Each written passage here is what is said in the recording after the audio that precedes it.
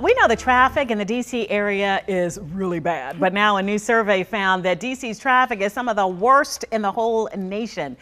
Yay. Lindsay, Awesome. we're on top on a list. Woo! Lindsay, this comes as no surprise to you. Yeah, I know, especially if you watch my traffic reports every morning. Something is always going on. So here's the deal. The GPS company TomTom ranked DC as the second city with the worst traffic in the entire United States. New York City was #1. The average travel time for just 6 miles of driving is 21 minutes and 20 seconds. Wow. DC also ranked third as the most congested city in the United States.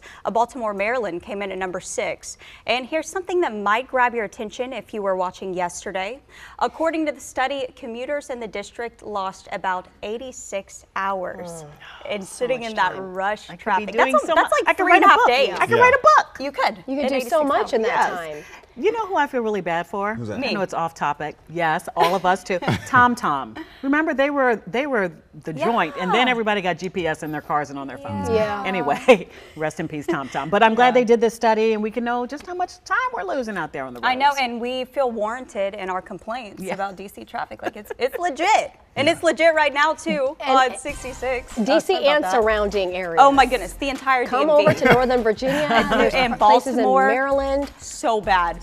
Here's a live look at our traffic conditions right now on 66. We had that earlier injury crash around Sudley Road. It's been pushed off to the outside shoulder. Delays still so heavy though. Gainesville to the Beltway, 27 minutes on your commute. About 53 minutes coming in from Fredericksburg.